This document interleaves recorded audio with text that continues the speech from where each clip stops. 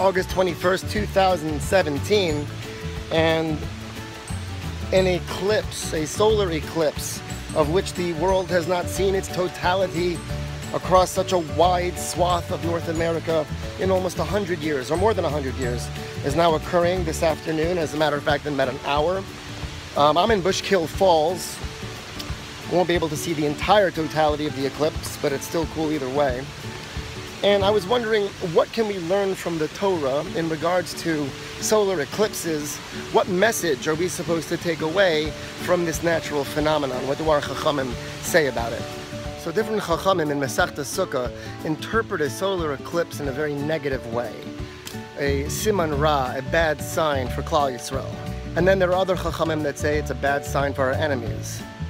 But ultimately, we know what a solar eclipse is, right? A solar eclipse is just when the moon passes between the Earth and the Sun and causes its big shadow to fall down on us.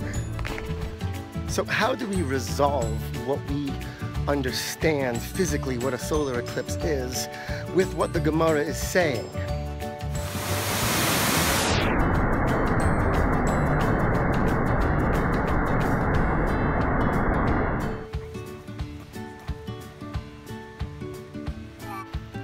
We see this a lot. We see how certain natural phenomenon are described to be a certain heavenly sign, but now in today's day and age of science, we understand exactly what these phenomenon are.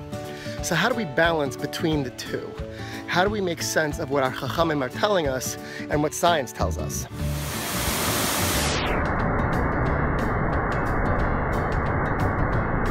So there are many different approaches that one could take to try to understand how to balance between our words of Chazal and the words of science. But for the purposes of this video, I'm going to focus particularly on the Ramah, because what he says really strikes home with how I personally view the world. The Ramah says that when we read Gemaras like Sukkah that talk about the siman ra of a solar eclipse, or we look at other areas in Shas where they explain natural phenomenon to be caused by spiritual reasons, so in reality, there are two different types of causes. There's a physical cause, and then there's a spiritual cause. We take the laws of nature as being laws that have to happen because that's the way this world is. But what we forget is that there is another force, a force that cannot be perceived by our five senses, a force that goes beyond our understanding, and that is HaKadosh Baruch Hu. So while we here in this world, we see the physical causes for things, we can't forget that there are spiritual causes as well. As we're going into Rosh Hashanah, I always get into this mindset because people start davening more. They start pouring their hearts out more to HaKadosh Baruch Hu, saying, please bless me with good health and wealth. But if we have bitachon that our words somehow, by being vibrated by our larynx, are going to go to some heavenly Father, and we believe in tefillah, then at the same time, it's not that big of a stretch to believe that there are spiritual causes for natural phenomenon.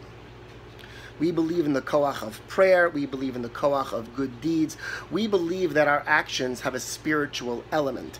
And so, too, there's a spiritual element that causes the natural phenomenon that we see in this beautiful world. It's the realization that there are these two worlds that everyone has to try to reach on a real level, to try to make that real connection that although I'm in this world, I'm sensitive enough to be careful about my actions because I believe in the next world as well. So when I'm going into Rosh Hashanah and I'm buying my seats and I'm going to start davening, there really needs to be that bitachon, there needs to be that connection that what I'm doing, the tzedakah I'm giving, the prayers that I'm saying are going to be heard. Anyway, that was the solar eclipse of August 2017. My family and I are about to leave the Airbnb that we were staying at. Baruch Hashem, we were able to take a break. Let me know what you think in the comments below, and I will see you next time. Be'ezras Hashem.